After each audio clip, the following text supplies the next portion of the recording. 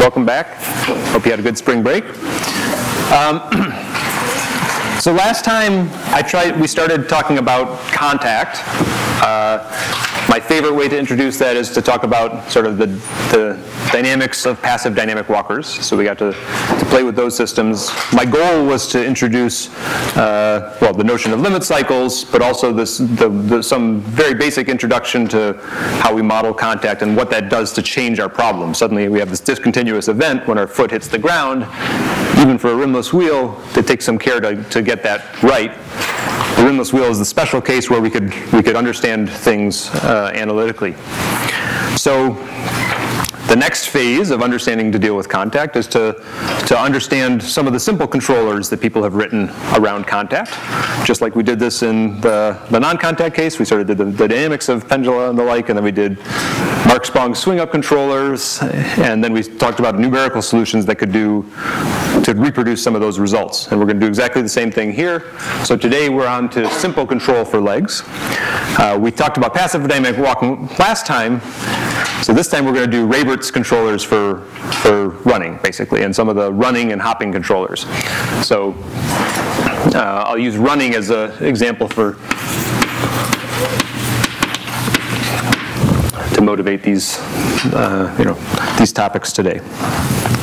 It's actually sort of interesting to think about running versus walking. The approaches have tended to be fairly separate, although some of the computational approaches unify them.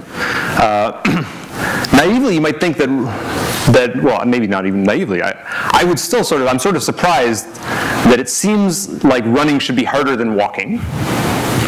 But actually, if you look at the history of legged robots, the running in terms of spring legs and the like, they're a little bit more like hopping than running. But as long as you lump that into running, the running robots actually worked pretty well before the walking robots did. So I guess there's a couple reasons for that. I think maybe the hopper was a beautiful way to make a system that was fairly simple but very dynamic running robot. And it took longer maybe to build articulated legs that were enough for walking. It's harder to walk with a one-link leg. Not impossible. But I do think there's something else going on there. I think there's somehow the running case, as we'll see, is sort of, you can think about the energetics of pushing off the ground and keeping your center of mass. We're going to tell that story in details. It seems to get around some of the subtleties of controlling contact forces over a duration while you're walking. So somehow, somewhere in the details, running turned out to sort of be easier, I think, than walking. And it's kind of a fun place to start with our control ideas. Many of these control ideas have analogies now in walking robots, and we'll see some of those in a little while. Okay, who knows what running is? In a precise way.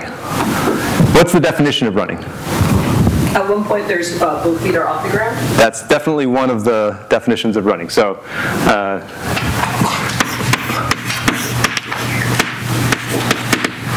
I'd say there's the existence of an aerial phase.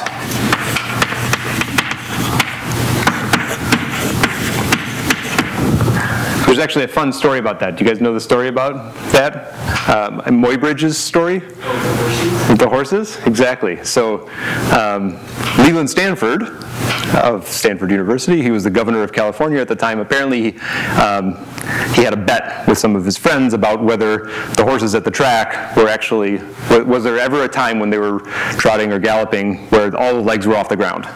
And back then, the legs moved fast. It was impossible to tell, and so they had a standing bet. So he actually commissioned a guy, Edward Muybridge, who was a photographer and a murderer, I think, but that's not part of the story. I've read that somewhere else too, and I've kind of destroyed my hero.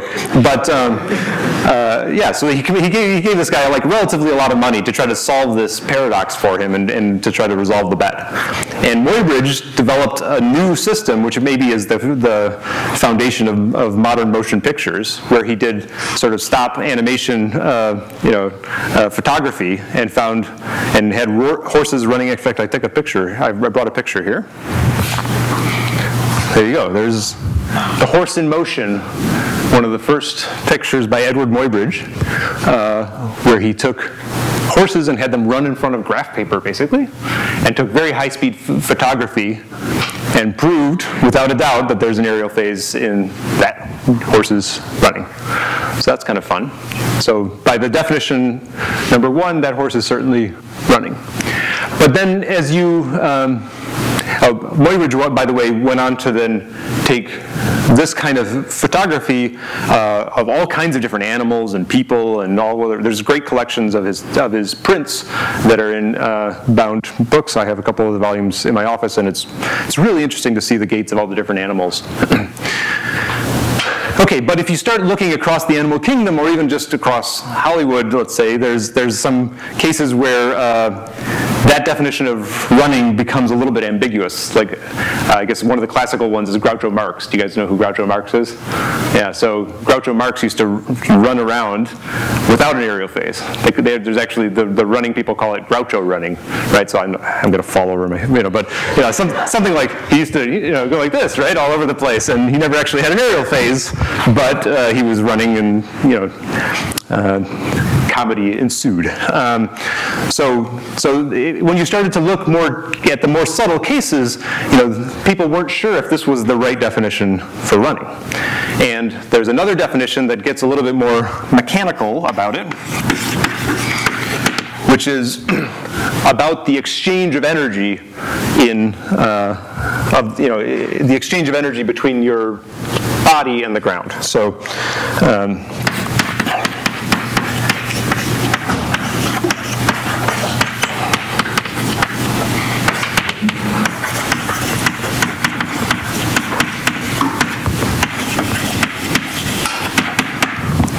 So roughly speaking, the idea is that if you have a foot, if your center of mass goes over, like vaults over your leg, like a pendulum, like an inverted pendulum, this is walking.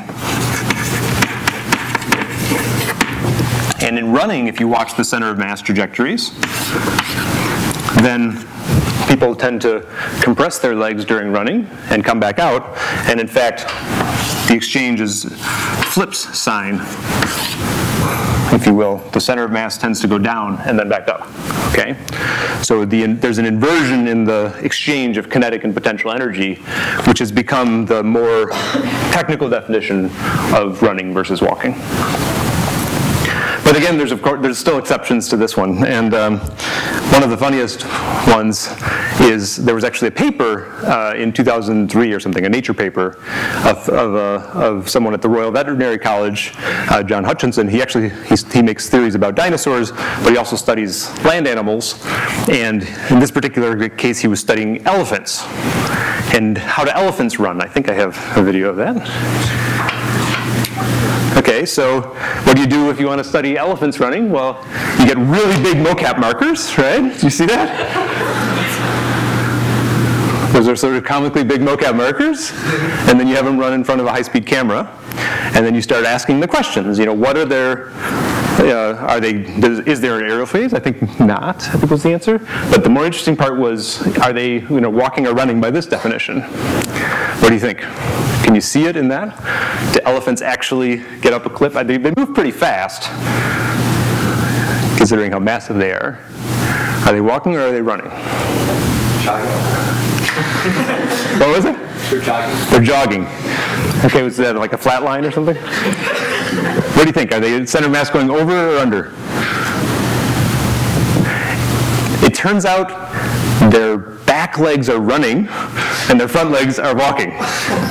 So, I mean, yeah, and the theory is roughly that this helps with the load bearing. because they're heavy.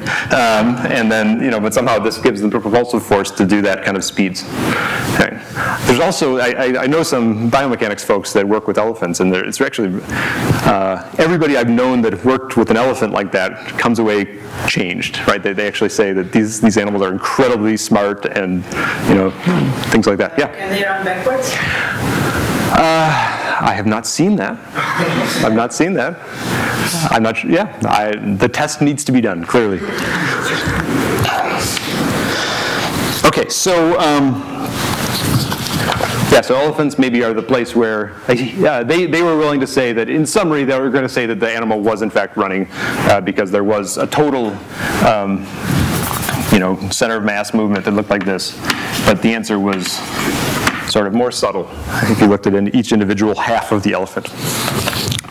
Okay, but we're going to dig in, and of course the tool of choice in this class is to try to find a simple model that we can do on the board, but actually which has guided much of the research in the field, honestly, is these simple models. The simple models have a lot of value. They really, I think they help you think clearly about the problem, but it's been surprising actually how much the simple models play out in implementations on real robots.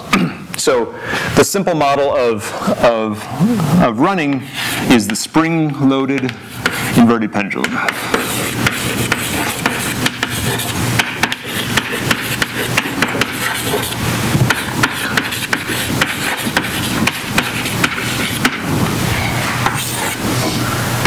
So we're going to have our mass here. We're going to have our leg just like this. This time now we'll put a spring in the leg.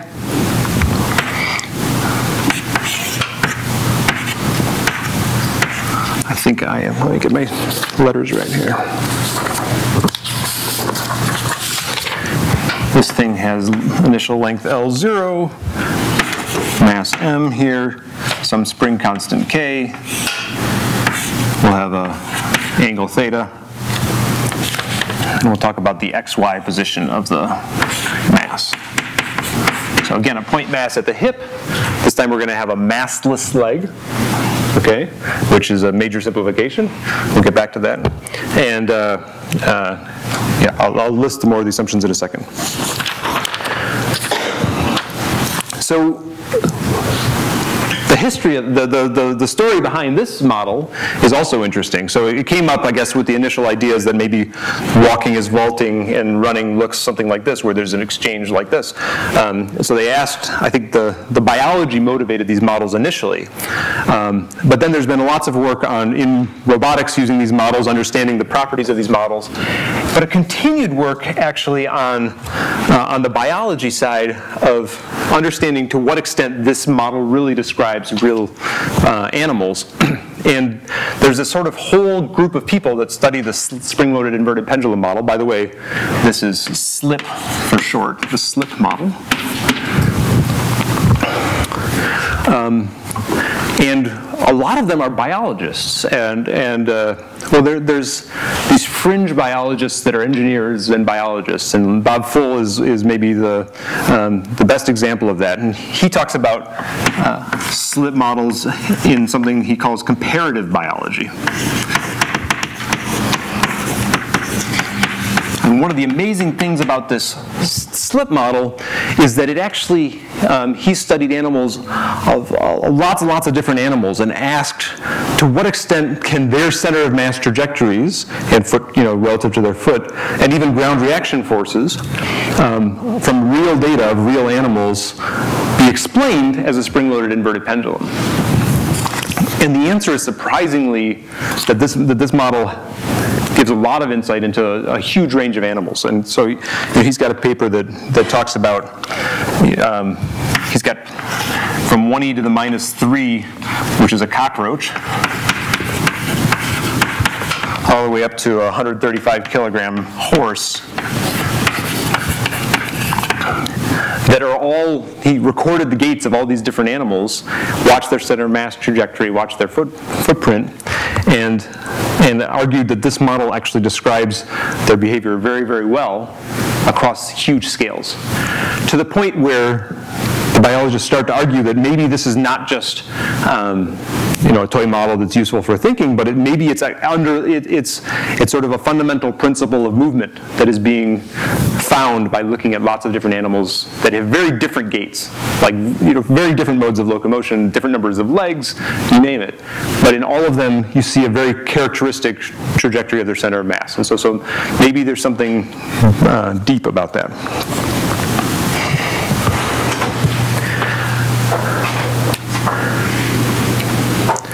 So here's his plot in one of their papers. Spring-loaded inverted pendulum at the top, see? Cockroaches, some of them are trotting, some of them are running, some of them are hopping. Their gaits are different, their numbers of legs are different. But what's really amazing is the relative, it's not just that they can be described by a spring-loaded inverted pendulum, but actually the characteristic stiffness of that, the Ks, is sort of relatively, it's a dimensionless version of K, but it's relatively constant across a huge range of species.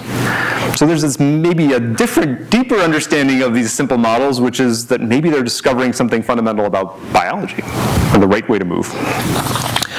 Okay, but we're going to use them to get our head around how do you write controllers for robots.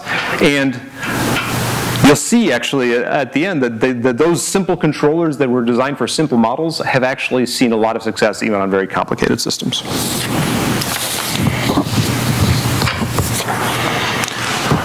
I realized that I had one more cool plot in here, so just to not skip it. There's one of the interesting things about walking and running is that people have studied the transitions between walking and running. And there's a sort of characteristic speed, which is, I remember it as 2.2 meters per second, which is when an average adult male transitions from walking to running. If you put them on a treadmill, you say, do whatever feels comfortable. You want to walk, you want to run, do your thing.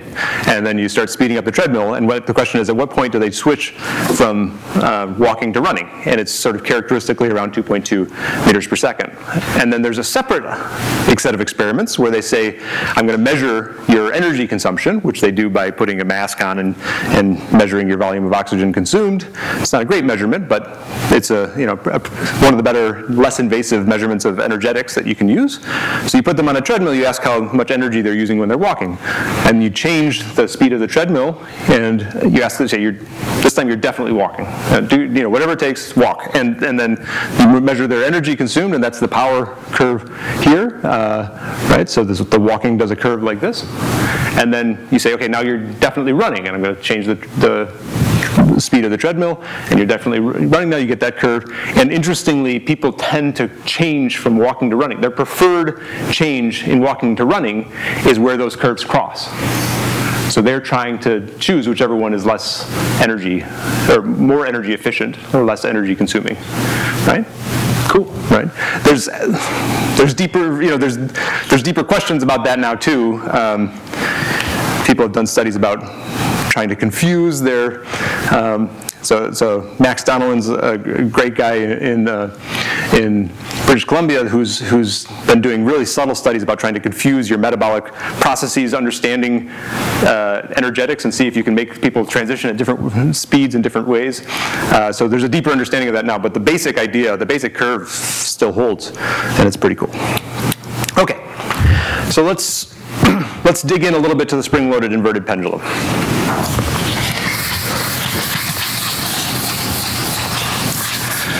So the diagram tells you most of the story. We've got a point mass, we've got a massless leg.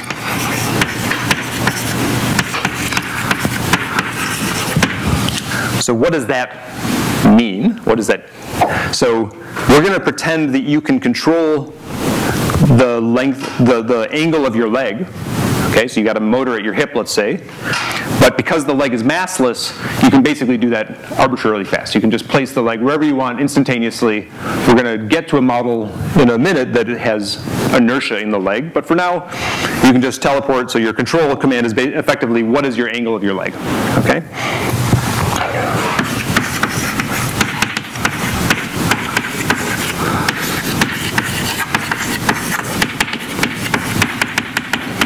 I should say not only directly, but instantaneously.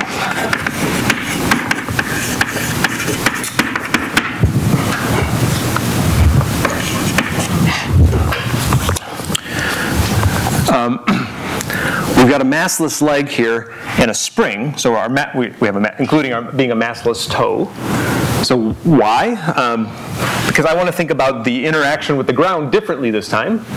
We assumed the collisions were perfectly inelastic last time, which is good for walking, not so good for running, right? So running, we're going to make the opposite extreme. So we're going to assume that the collision is perfectly elastic.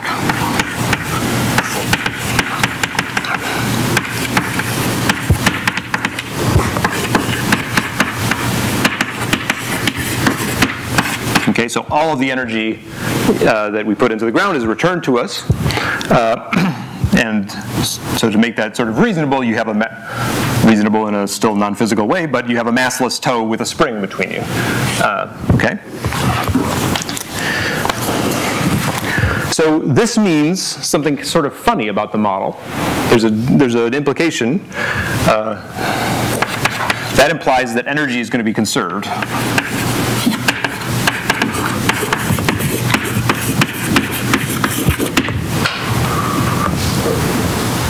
Right, so the only way that we changed energy in the walking model, we went down a ramp. That was one thing. This is flat, by the way. So I should say that's a flat terrain.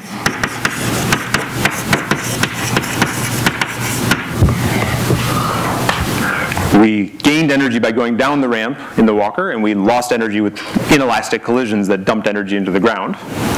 Here we've got elastic collisions, and we're not gaining any energy from the terrain. So we've got a model that is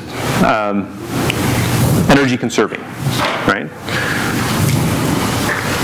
So that should immediately ring some alarm bells if you're a mechanical person, because I'm presumably going to try to talk about stability of these models.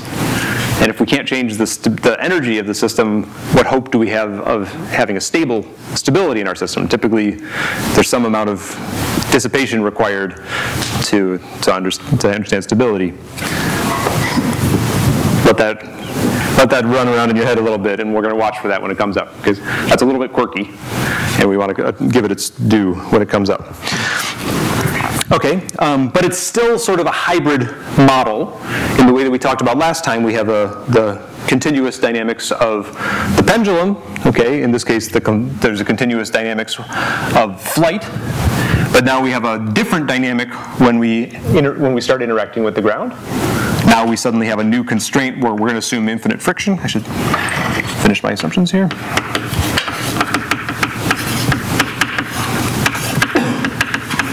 So once the toe hits the ground, it's going to act like a pin joint until the leg returns to its rest length. So there's a maximum rest length of the spring, and then it's going to leave the ground again.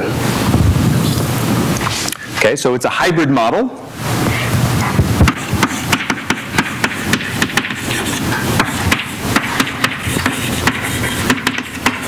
Because the aerial phase is distinct, has different vector field governing its equations, different equations governing its dynamics than during stance. When the foot's on the ground, you have a fundamentally different vector field that you flip it. And now you have to think about what is this system that has two different types of dynamics that are touching each other roughly. Does the leg get longer than the rest length? In this model, no. We're going to say as soon as it hits the rest length, it's going to stop getting longer, and it's going to leave the ground. Doesn't that, I guess, teach, so how do you guarantee that the maximum compression is when the leg is going straight up? That's what you have to do, right? No. It's more subtle than that. So the question was, I think the question was that you'd like to have the maximum compression when the leg is straight up, like this? So there's a symmetry between the compression and the actual angle of the leg. That's exactly what we're going to dig into that, I promise. Yep. Okay, so it turns out that you can make these things hop around. And if you start simulating them forward, you can imagine how you'd write the equations of motion. I won't write them all on the board here, but during the aerial phase, there's just a point mass flowing through the air. You can write that pretty easily. That's just ballistic trajectory of the point mass. When you're on the ground, you now just have a spring, an inverted pendulum with a spring. You can write the equations of motion. It'll bounce around. And in fact, when you simulate this, it appears to have a stable limit cycle, right? So if it starts hopping fast, it slows down. If it starts hopping too slow, it'll speed up a little bit within limits. And it finds itself into a stable, well, I want to be a little bit careful of stable limit cycle because of this, but it converges to a solution that is periodic, okay? Crazy. So let's dig in a little bit to how we understand that stability. So you can't quite solve this one in closed form, but almost. So let's think about the basic Poincare analysis. The return map analysis.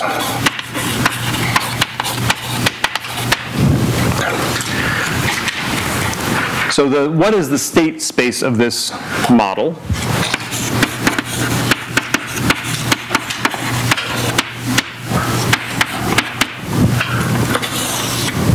So I have the xy, this is my state vector here.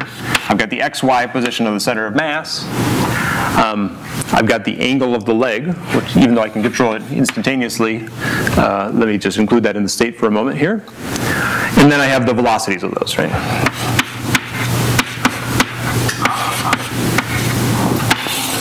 So I've got a 6-dimensional system, which I claim, if I run it forward, seems to come to a cycle. So can we use Poincare analysis to try to understand that cycle? Yeah? What does it mean to be able to control the angle of the leg instantaneously when it's on the ground? Good. You can only control the leg when you're in the air. I should have said that, yes. Is X absolute or relative to contact length? X is absolute, but either model could work. Yeah. In the simple things I'll write on the board, it's absolute. What's the relationship between X and Y and the length of the leg? It's going to come from, so I think you'll see. I promise you'll see. So, but the first question I want to ask is just, where should we draw our surface of section? Right? Do you remember the basic story of limit cycle analysis? I've got a cycle. It's doing something complicated. The van der Pol oscillator was doing something like this, right? I might not even have an analytical solution for that limit cycle, but I can turn the stability analysis of a cycle into the stability analysis of a fixed point if I didn't bring my extra colors, but if I draw some surface of section and I ask what is the dynamics on this section, which is now a discrete time dynamics, from one, if I'm in this place and I simulate it all the way around and I visit this place again, right? If that discrete time system has a stable fixed point for the discrete time system, then that tells us something about the stability of the continuous time system that generated it, okay? So what do we, for the van der Pol oscillator, we picked this. For the rimless wheel, we picked the immediately post-impact as the state that we started doing rimless analysis on.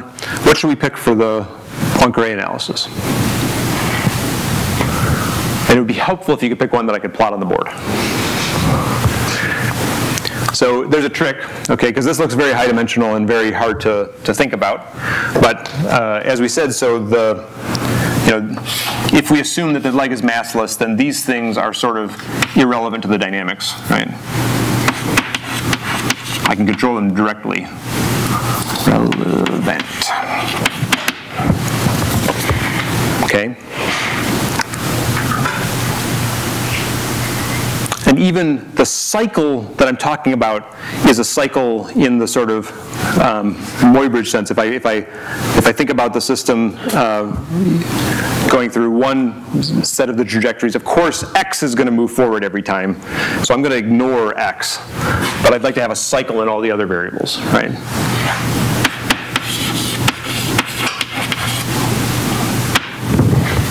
Does that make sense?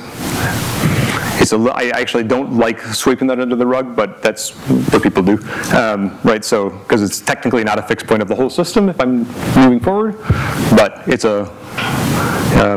tracking a stable solution.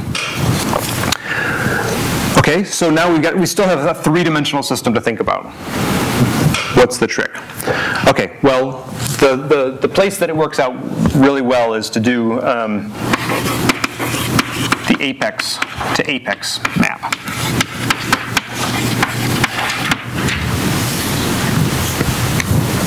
Okay, so if I think about the robot at its highest point in its trajectory, okay,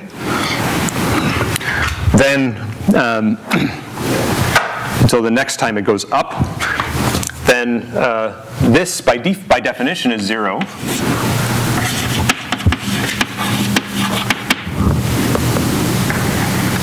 Still got two variables, and the last observation here is that the energy is conserved in this model. So whatever energy I started the whole simulation with, I know it's going to be constant forever, which means if I know the height, if I know either one of these, I have to know the other one, right?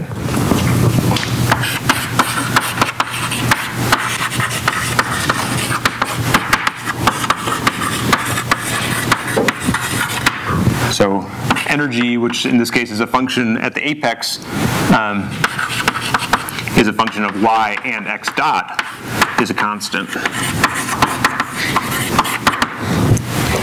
So if I know y, I can figure out what x dot must have been. So in this particular system, there's a magical place to draw the Poincare map, the surface of section. If you choose the apex, then you can write the whole Poincare map simply as a function of the height. Okay? Yeah? Does total energy also include y dot, or is it just for this like apex to apex? You don't worry about that? So at the point of the apex, then y dot is 0. Yeah. Okay. So therefore it doesn't contribute. Okay, so that's only at the point where it's not moving in the y direction. Yep, it's when it's cresting and about to go back down. Yeah. Should it also include the energy in the spring? Yeah, absolutely. The total energy includes the energy in the spring. So we're going to assume that the apex is off the ground. okay. Yeah, so it's at the rest length. How do you know the sign of fixed dot? Because you can get x dot squared. Good. Yes. So you could solve x dot up to a sign. I actually have that. I was about to write that. X dot up to a sign. Yeah.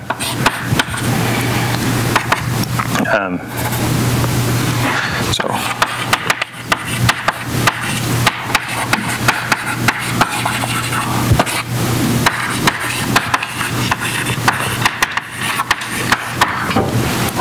But if you're moving forward, then we'll just take the positive solution in this case, in this analysis.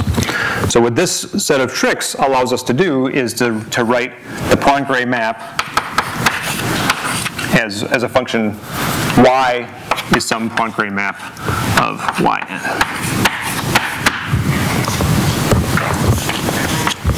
Right?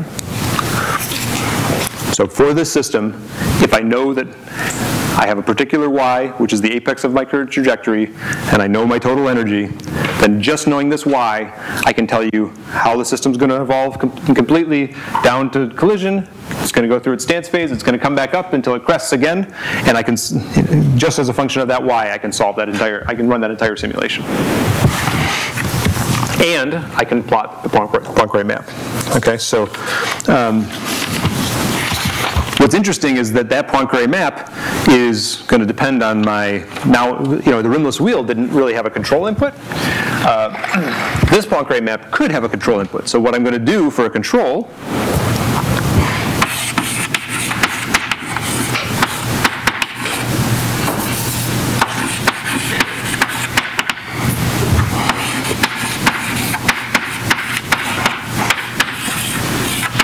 call it alpha. Okay? And we're going to assume it changes once per cycle right now. Or you can even just assume it's constant, but yeah, let's just assume it's constant first.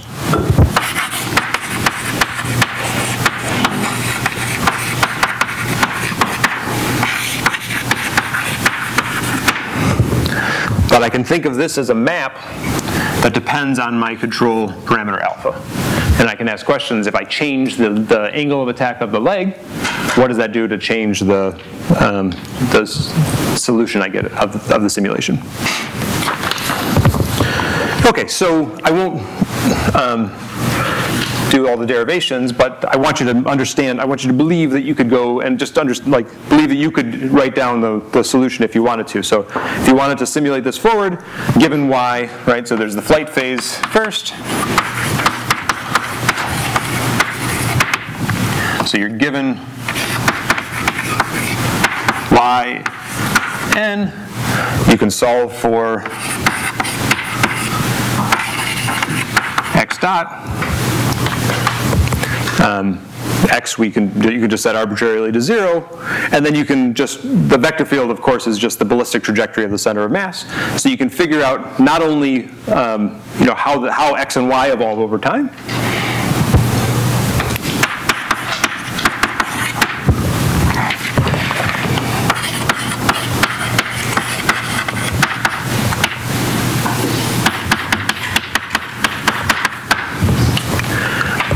you can also ask, when does because you can solve that in closed form, you can also ask at what time and at what position do I collide with the ground, right?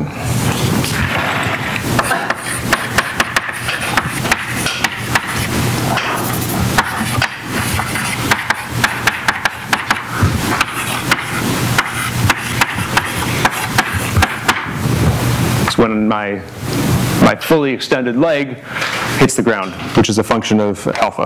Right?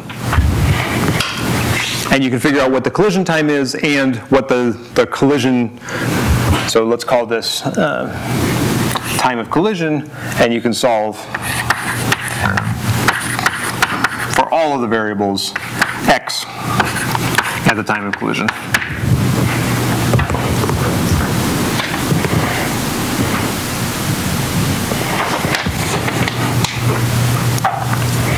The stance phase is a little bit more subtle. It's not just ballistic trajectory of a point mass.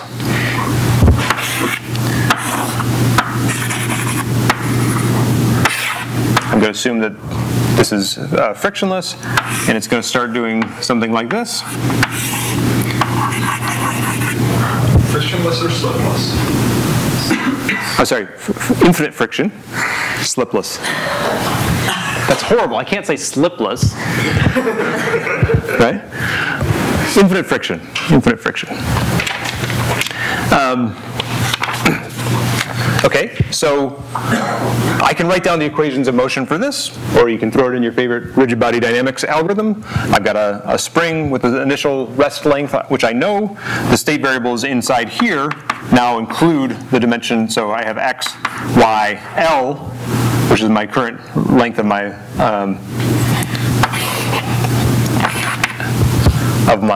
spring. I've got theta. These are coupled. That it's not actually that high dimensional because there's a constraint that couples them. But you could think about it sort of like this. Okay, x dot, y dot, l dot, theta dot, and I can write the solution of this as I go forward. In fact, you could just write it in terms of the minimal parameterization would be inside stance. Would just be to write it as r or l and theta. And then L dot theta dot.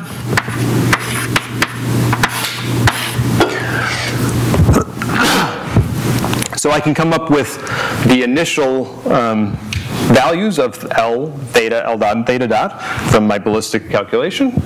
And then I can run a forward simulation of this simple system to figure out when L returns to L, to the rest length of the spring, at which points it turns off, or it lifts off, and I go back to the ballistic, and I can solve for the apex again. Okay? So the mechanics of simulating that system, I think, are straightforward. The subtlety is, can I write down the equations in closed form? And the answer is not quite, because it's hard to integrate this system to that terminal condition of L equals L theta.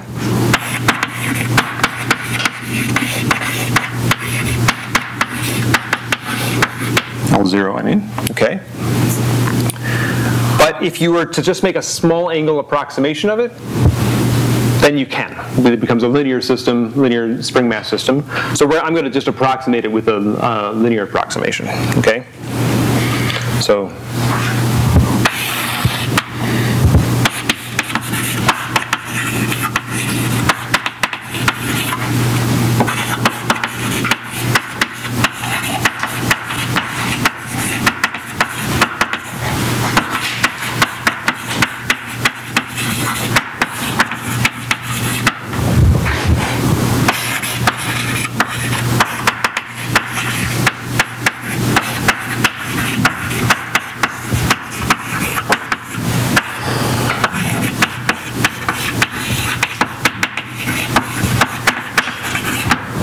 and this, the closed form solution, given the small angle approximation, I saw that first from Hartmut Geyer, who's on the faculty at CMU now.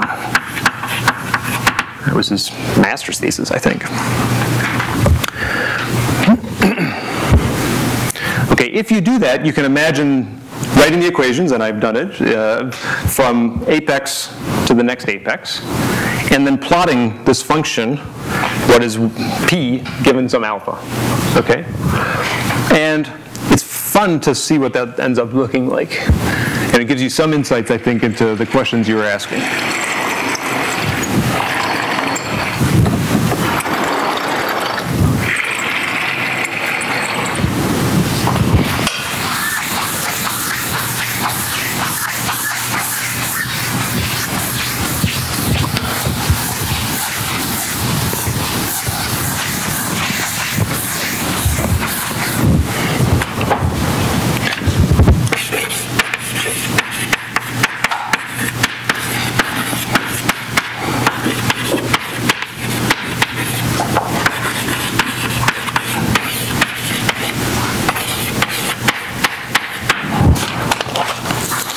I invite you to do this for yourself, but for a particular set of parameters, sort of a reasonable touchdown angle, a reasonable initial energy of the system, you'll get something like this.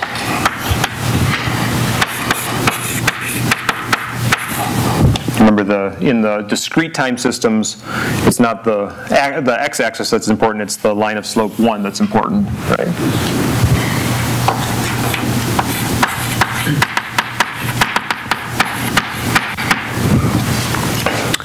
And the curve looks something like this.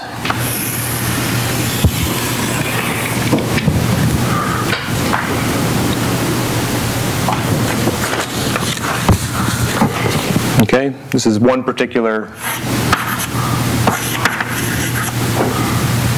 some sort of energy constant. For my favorite, how about that? My favorite energy and alpha. Okay, so there's two places where it crosses the axis. Are they stable or unstable fixed points?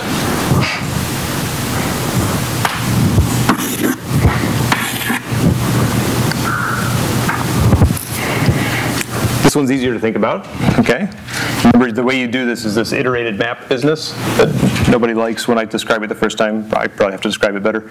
But you go like this, and in this case, if the line is above here, it's just going to and go off to infinity. So if every time I have a yn, the next yn is bigger, then I'm just going to keep getting bigger and bigger, okay? If this one, if I have a yn, and the next yn is smaller, then I'm going to move this way. Right, so it's going to kind of go this way, but it's not I don't want to draw it as a flow, because it's not quite that, but it's almost like that.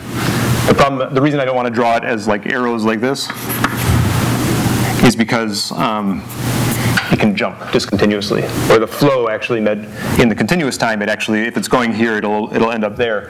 This one, in fact, this one will do that, right? So if I'm here, I can go here. I can then, on my next step, go here, and then here, here, and this one actually converges. Right? So if I go a little faster here, but then once I've gone faster, I go slower, and this one will actually land and be a stable fixed point.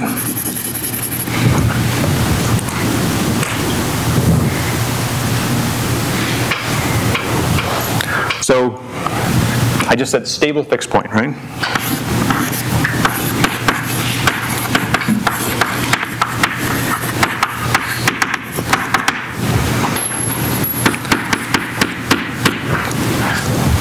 I just want to caveat that this, and people talk about stability of these systems, it's not a real stability because there is still energy is assumed to be constant here.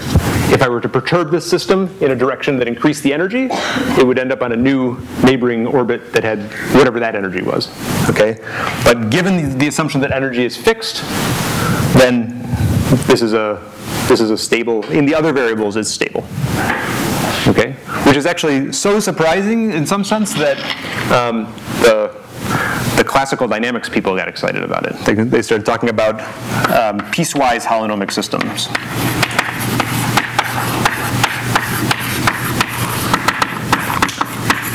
Because the people who study orbital mechanics and the like, they never get to think about stability. And they said, when they saw these systems, they said, well, there's no energy being lost. There's nothing to talk. There's stability that shouldn't enter the conversation.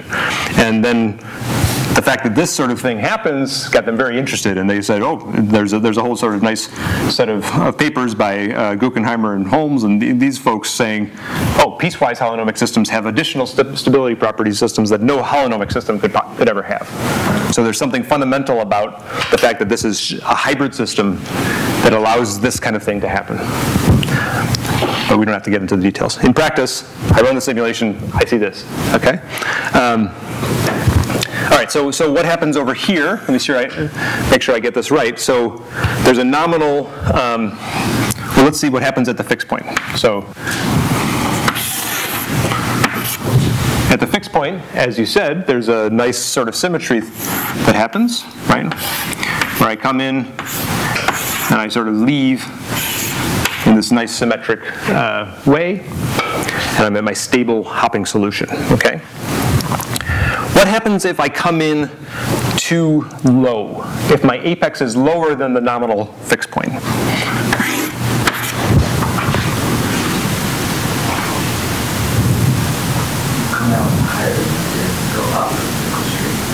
Yeah. So it's kind of subtle because given the energy constraint, if I'm coming in low, it means I'm also coming in fast, okay? And what happens is you end up doing, you get more, so you go higher on the next one, which is what the plot says. But the reason for that is it's kind of, you have your spring coming in low and fast, and your solution goes woof and comes off like this, right? And you gain a lot of height. And then this, if you're going too fast, you lose energy because you come, sorry, if you start off too high, then you come in slow, and then you end up, let's see, if I come in slow, then I'll go off more this direction. This is an extreme version of that, okay? And somehow these things trade off, and there's a stable sweet spot, and it's stable up to that asterisk. It's awesome, right? Yeah. What's the physical intuition for why if it comes with a high height, why it would go faster on the next? If it comes in with a high height, then it also is moving slowly. Yes. So when it comes in, it's not going to. Let's see. It's going to go more down. And then, I don't know, what's the physical intuition? There's a spring here, and you sort of come in like this, and it leans across faster, and shoots it off this way. Oh, because the high height means that the spring compresses more? That's true. Okay. I don't think I am. Yeah, I mean, it's a spring mass system on an angle, on a pivot. It's, I don't have a magical way to say that, but I think that's what happens. Okay, so that's cool. So there's this sort of stability property. Now up here, you should ask yourself what's happening up here, and I don't have a status. This is where the model starts getting a little funny.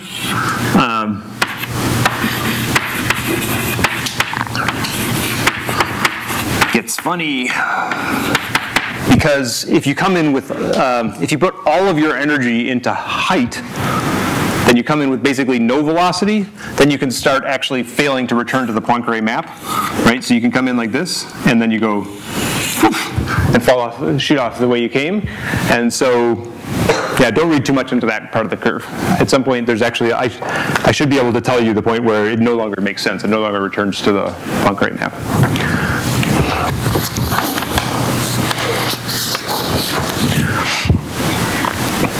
Cool? So there's a simple model of running.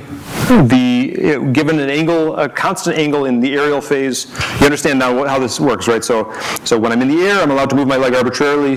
When I'm on the ground, it's true the Earth is resisting. I can't, even infinite. Yeah, it's no longer a massless leg because I have the mass of the Earth attached to me, roughly.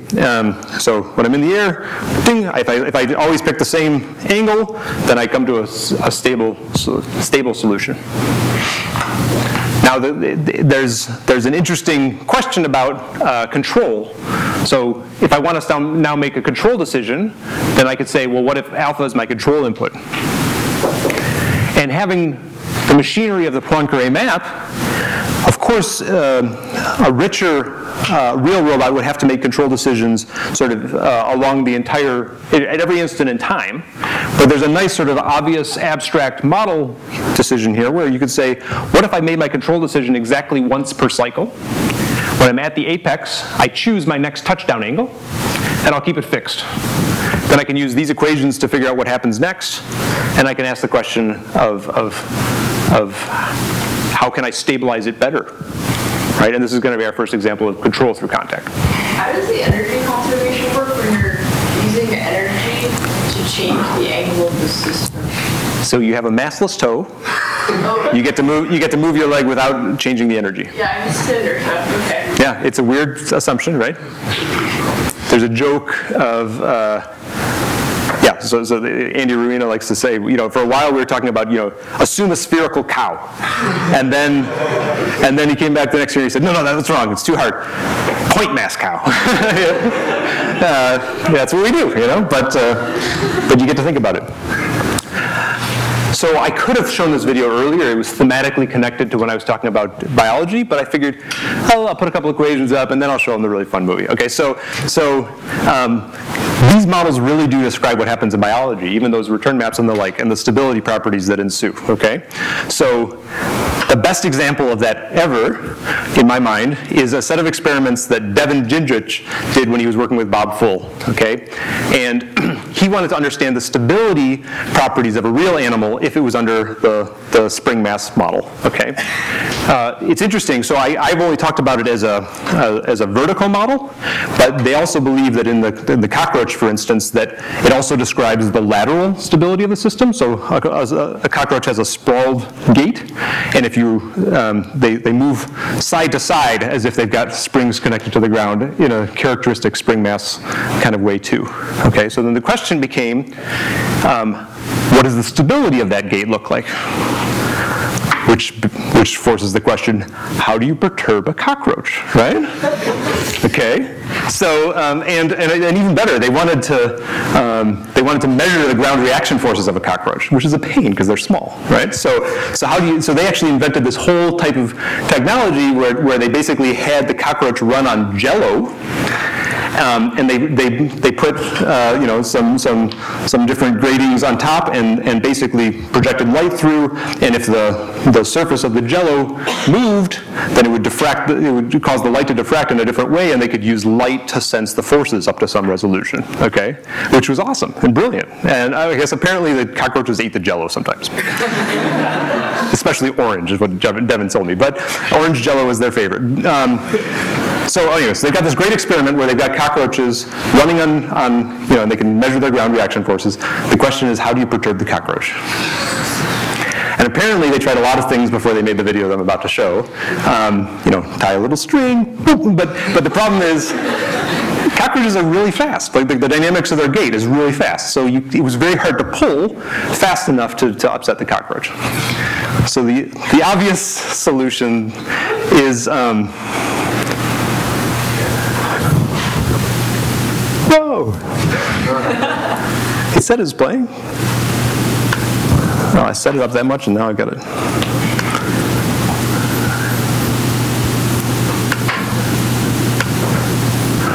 Oh, come on. I'm going to open that up. Sorry, that's worth it.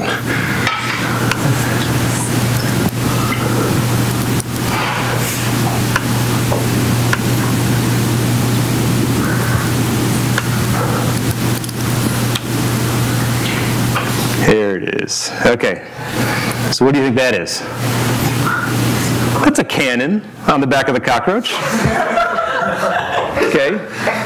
And it's sort of the world's tiniest cannon. Luckily, cockroaches have exoskeletons, right? So you can just bolt the cannon to the cockroach, and that's pretty good. Okay, here we go. Ready? Cockroach is running. Spring mass dynamics in its lateral leg spring. Okay. Light the charge. Boom. There goes the cannonball. Yeah. In this case, the cannonball hit the wall and came back. That was the second perturbation. Okay? But then the series of experiments they were able to do with this showed that the cockroach actually recovered. So it recovered its angle in a few steps. You could see that. That was visible. But even within a single step, it was actually the heading, the velocity of the cockroach was recovered within a single step. So there was a question about how much are they recovering with foot placement as a strategy versus the dynamics of their leg in sort of in one stride, and it seems that they recover their heading within a single stride. They even argued in the paper that it was faster than the neural response could have been, so it had to be a mechanical response that stabilized the cockroach. Right? Pretty cool. So, these things, that sort of goes along with this notion that it's something fundamental about the mechanics of locomotion, that, some of these stability properties happen faster than the controller could possibly have done. So I know Devin, I've met him a bunch of times. I, of course, asked him, how did you know how much gunpowder to use? And he said it took a lot of trial and error. Which suggests to me that there were some initial experiments that was kind of like, but he never admitted to that much, but it had to happen. I mean, I know what experiments are like. Okay. So good reprieve from equations. Here we go into some equations for a second. All right, so how do we choose alpha? If we start thinking about control as the problem of choosing my step angle in order to stabilize a desired fixed point of my Poincare map. Okay, that's the big idea here.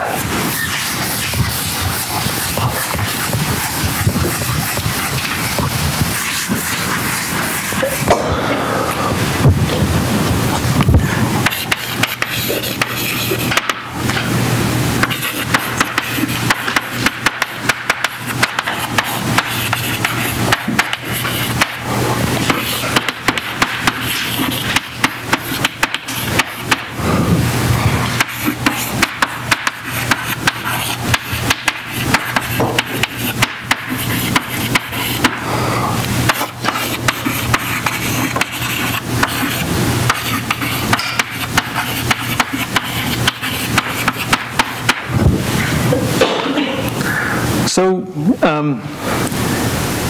this is, once I say it like that, it's easy, right? So now I just have a dynamical system, which is now yn plus 1 is some Poincare map yn alpha.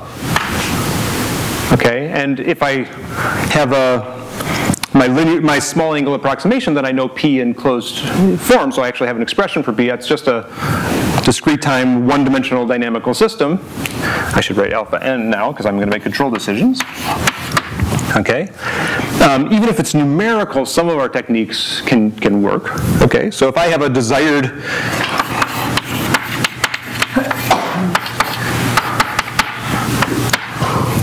then how do I stabilize it? Well, I'd better make sure that yn plus 1 equals yn at the fixed point. So I have to choose alpha for that. So I can just invert P to figure that out, numerically or analytically.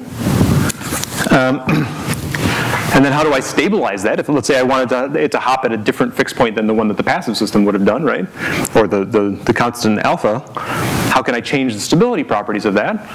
Well, I can even linearize P.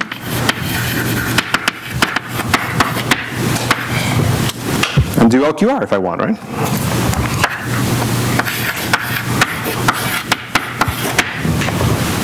Or you could do dynamic programming. Or you could do a lot of the techniques we have in class work. Right? This is discrete time LQR.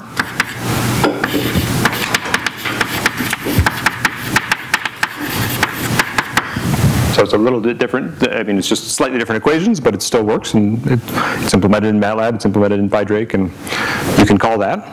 And given P, you can just call LQR and stabilize it, right? So if in the specific case of this periodic solutions, the control through contact can be sort of hidden in the folds of this Poincare analysis, right? As long as I'm not on the edge of, so what could go wrong would be if P had some sort of kink in it because of the contact, for instance. If I had some solution like this and something like this, then maybe linearization might not work very well. But in fact, given our assumptions and our models, we don't have that problem. P is continuous.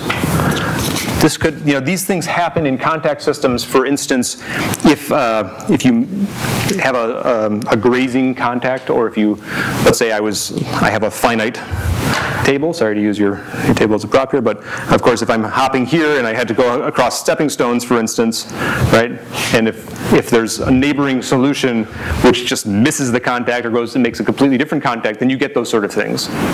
But in fact, on a flat terrain, contact, even though it changes my velocity in the middle, the solution of simulating through contact is still smooth, right?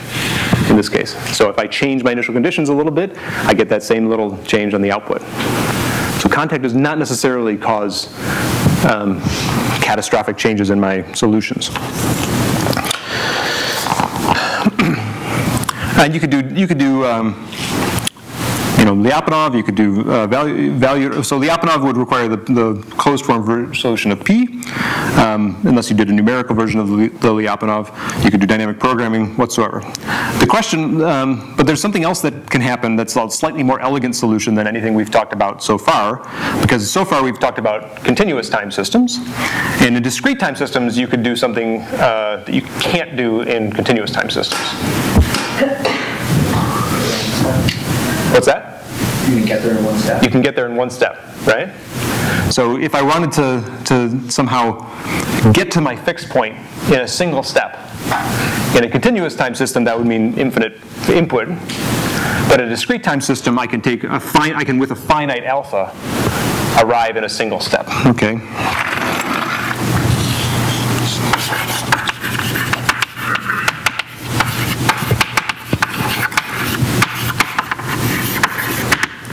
And that idea is called deadbeat control. Is it actually obvious that you can do it in one step for this system? It depends on the invertibility of P, right? Yeah, of course. So, but in large ranges of initial conditions, you can. Certainly you can ask for things, you can go beyond the range of P being invertible. Mm-hmm.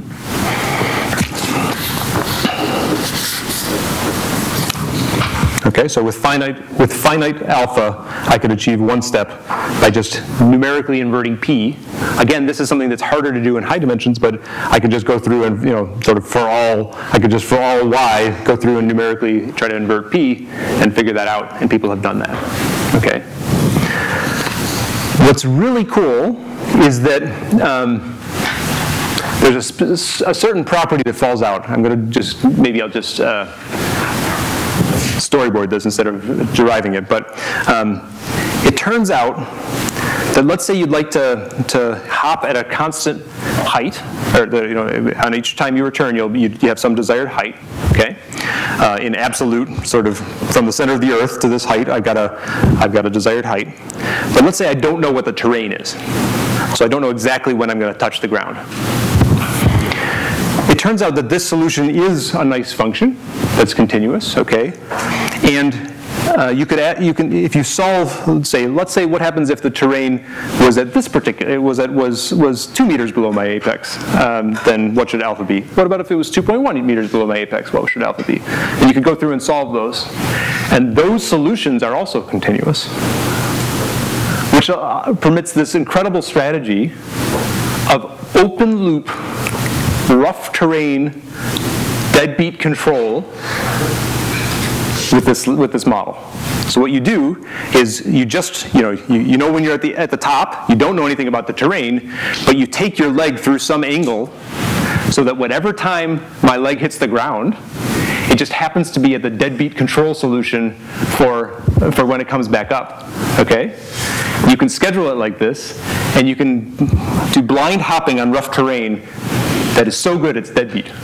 Given, of course, if you have a massless leg and only mass at your hip, right? So that's pretty cool. And it looks like this.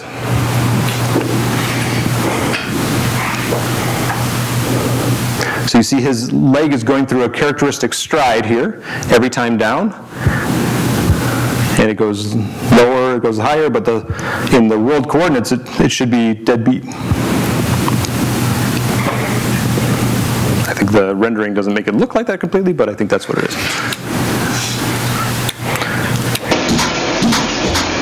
Why are my videos not playing all of a sudden? Yeah, so they made a little spring mass thing that did roughly the same thing. Okay? Even cooler is that you can take that and get closer to walking.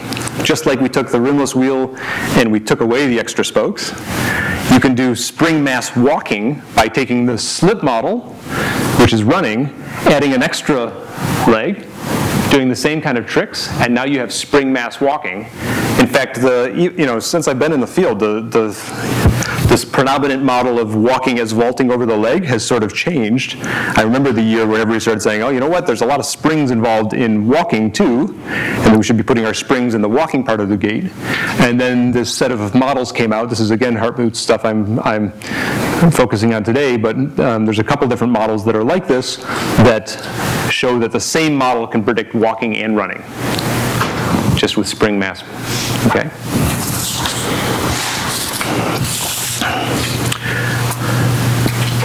Okay, so how do we get away from this massless leg assumption? So I feel like this one is, again, very satisfying. There's a sort of, you get to a point where once you have P numerically, you can do good control, you can do sort of amazingly good control, and even with terrain uncertainty and the like, you can do it, okay? But this is not a real robot yet. Real robots have mass at their toe, they have, it requires energy to move your leg, all these other things. So the next sort of place to go is Mark Rabert's hopping controllers.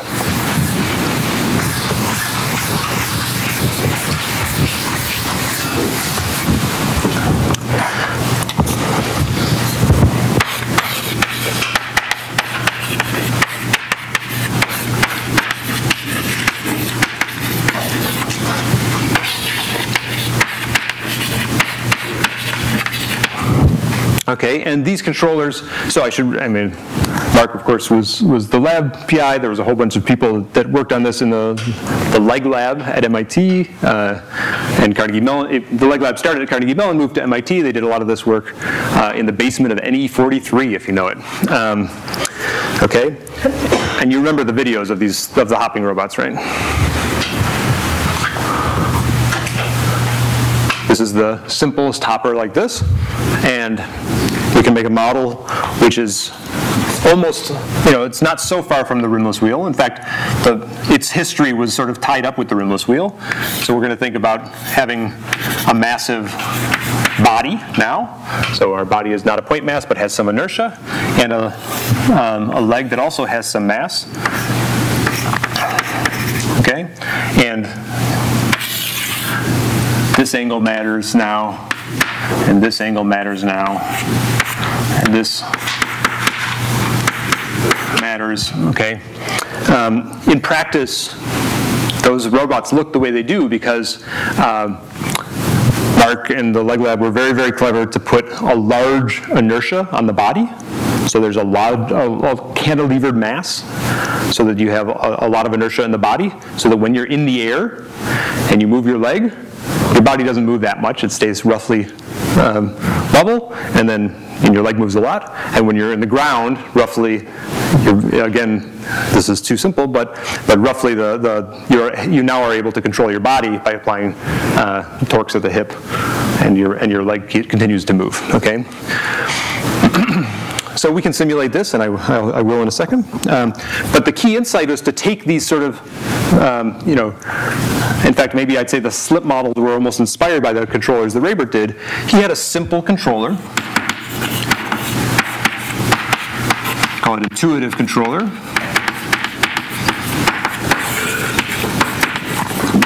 which broke the problem into 3 parts. Said largely independently, I'm going to control hopping height,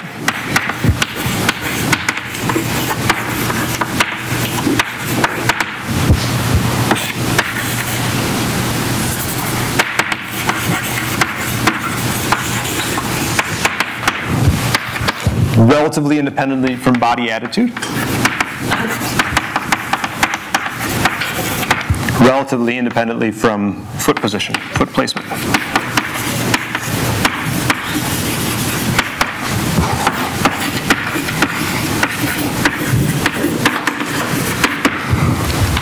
Right? So the idea was when I'm on the ground, I have my hip torque, and the other thing I have is a pneumatic piston in the leg. Okay, that's another thing they did really well, was they had a big hydraulic motor, or a big hydraulic actuator at the hip, and then a pneumatic air piston in the leg. Why? Why would you use hydraulics in one and pneumatics in the other? Seems like a lot of wires to run, a lot of hoses to run. More mass in the body. Maybe. You need a lot of power here. You want a lot of power here, which is why hydraulics were the choice. But they actually use the air as a spring, right? So they treated this as an air cylinder. They wanted this to be compressible, right? Okay, so when you're on the ground, having a simple PD loop, honestly, the great thing about the hopping controller is that it exists on a single page in Raybert's book.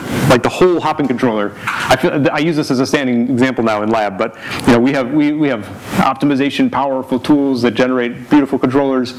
None of them fit on a page of text. Like a complete description of this controller with a picture for the state machine and the text description, 1 page, right? So his body attitude is I'd like to be roughly zero, roughly level. Although that's not quite true. You have to cheat it a little bit because the separation is not ideal. Okay, when I'm on the ground, I'm going to servo my body to try to make it level. When I'm in the air, I'm going to choose my foot placement and just servo my leg there. I'll tell you how they choose the foot placement in just a second. How do I control hopping height? Well, if I'm just hopping in place, right, then the amount of energy I push into the spring is related to how high I will go in some complicated way, which I could simulate, right, and I could try to write the equations for. Raybert's kind of like, if it's 3, it hops this high. If I turn it up, it goes a little higher. So it was actually a constant that you would put in for your hopping height, and whatever hopping height you wanted, you just turn it up or down on a dial, right?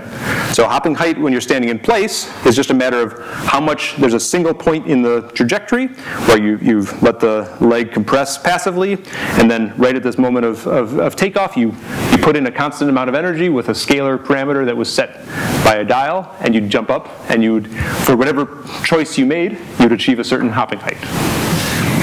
The most interesting one maybe is the speed control, which if you look in Raybert's book, it has exactly these pictures of saying that there is a nominal foot placement, which for whatever speed I'd like, there's a simple model, even simpler model of what that equation could be.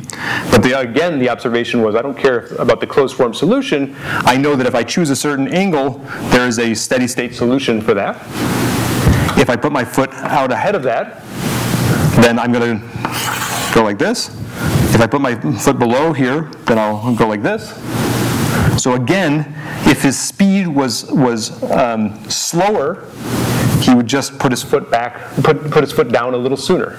And he wrote a linear PD controller on the desired landing position, close that with that same PD controller on the hip, and it all worked, right? So, I mean, it really worked, right? I showed, so.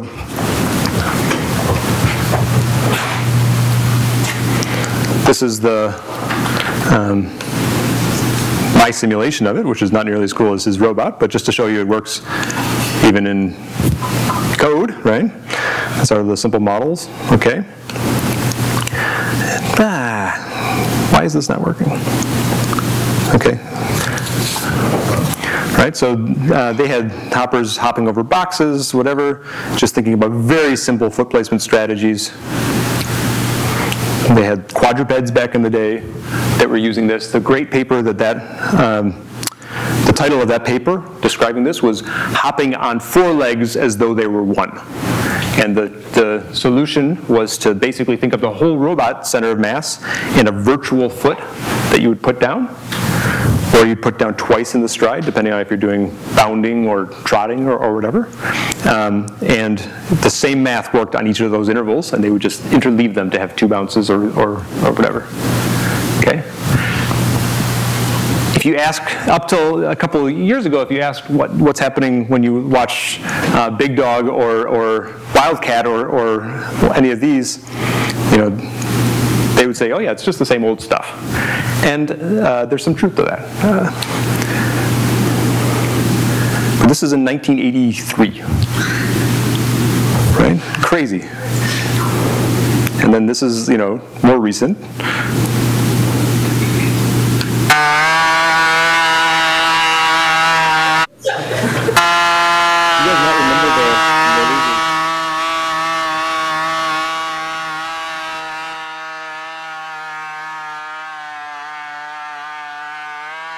It's only recent that the robots got quiet. They were really loud with gasoline engines on the back for a long time.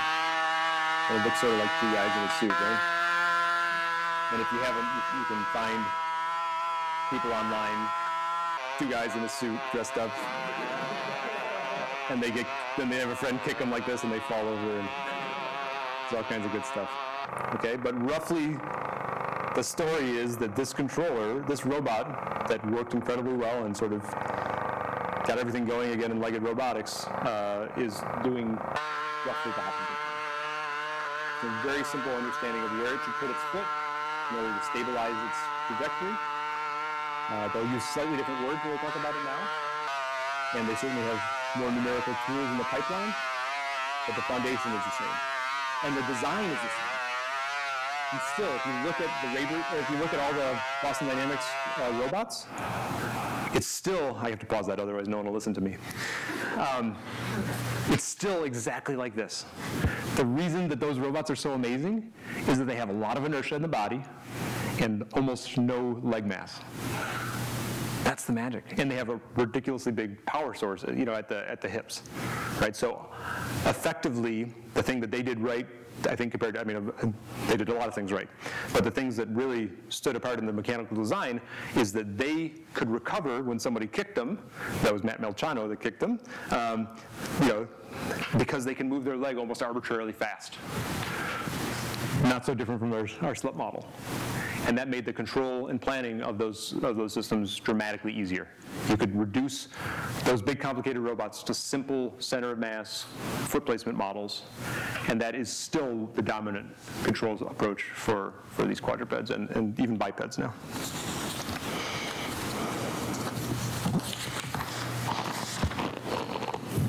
Okay.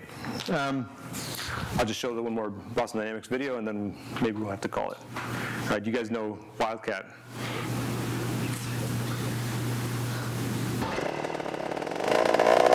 And the newer ones are electric, right? So the newest videos of Spot and Spot Mini are electric. But this is still one of my favorites.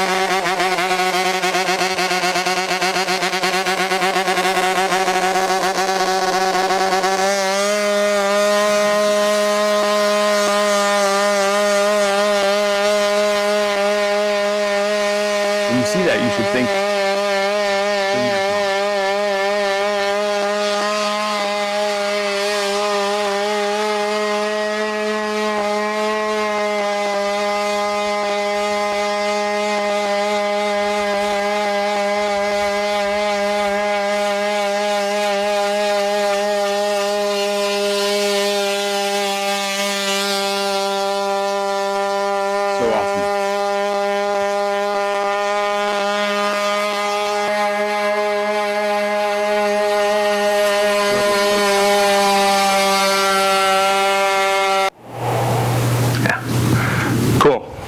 questions? Great. So for like cat like gates where the heater together, then I can see pretty clearly how this extends. But what about for, I think most animals don't put their the like legs at the same time, and rather alternate them. Yeah, I'll tell you. Let's talk right afterwards since everybody's getting up. But galloping is a small perturbation on this. Yeah, that's right. All right, I'll see you Thursday.